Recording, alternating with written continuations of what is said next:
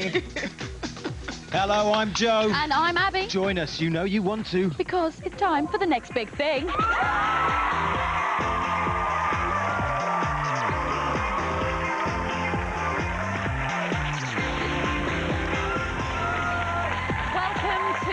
Wonderful world of music that is just so beautiful. It reaches down into your soul and makes you want... Easy! Should not get carried away. But she's right, you know, we do have some top acts and some great music, so sit back and enjoy the next half hour.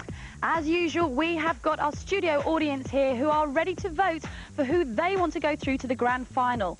And that's where you lot at home come in, because you get to vote for the overall winner at the end of the very last show. Whoever you vote as our next big thing will win that fantastic opportunity to work with a top producer at a major recording studio, and who knows where that may lead. Let's take a look at Act 1. Meet seven-piece rock band Yellow Cab from Prestwick in Scotland. There's Sean, Matt, Fraser, Bob, Jennifer, Heather and lead singer Nick.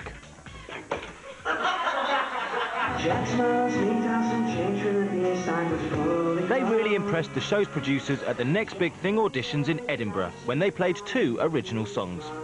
But once I got warmed up in the second song, I think the second song went better than the first. Once picked, they were invited to Glasgow to rehearse for the big day with the show's musical director, Rich.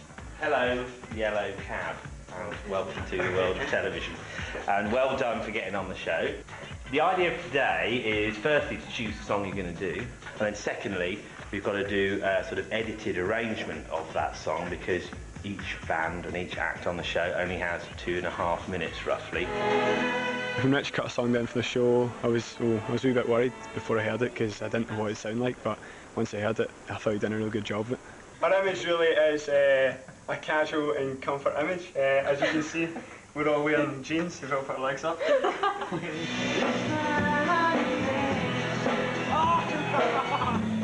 Getting used to the camera isn't as easy as it first seems.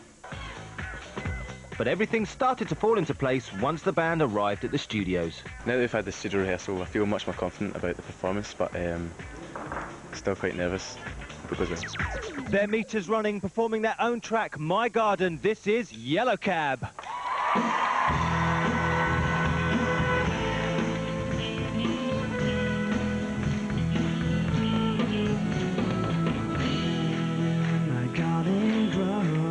Gyros, yet no one seems to realize why you grow so high, you never reach the sky. My common words cover the grass, yet no one seems to realize why they never fly way up in the sky. If you were there, you'd know.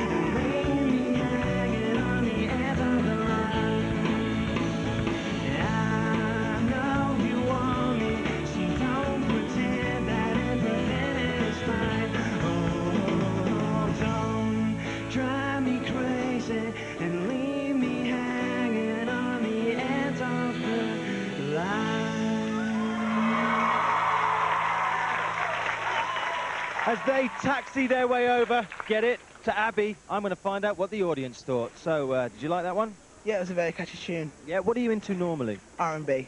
You still thought that one was pretty good? Yeah.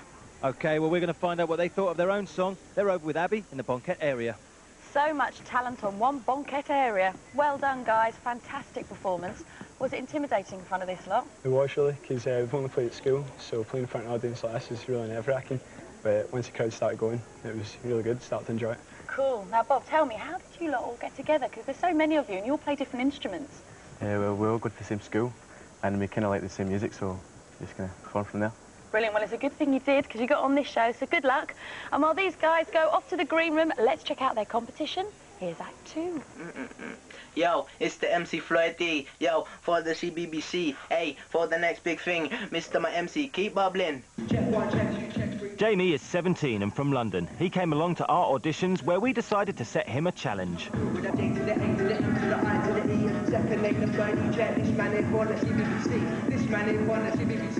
They asked me to squeeze in the words CBBC and VBC into the lyrics and freestyling, so I managed to get that in there somewhere. You managed to do that. I was practicing at home anyway, wasn't I? So it was all worth it, yeah? It was worth it, definitely. Good, well done. Thanks for getting me up here, man. That's okay. How I got into DJing and MCing really was through my friend. He actually started DJing and I was really interested in it as a hobby. I used to see it on the TV, so I was looking to start up as a hobby anyway. I went round his house.